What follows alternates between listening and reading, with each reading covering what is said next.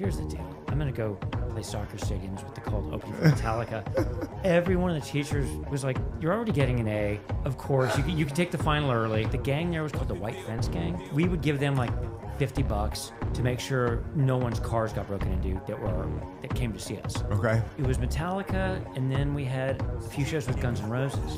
Wow. Then we were going to do a bunch of weeks with the Chili Peppers, but they had an interim guitar player, and they canceled.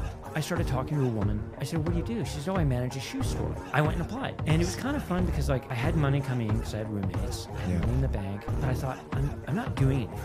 And I think the heater, you probably had to put coins in to make the heater work. And this was like very post-World War II, on the piss in the hallways. It was gnarly.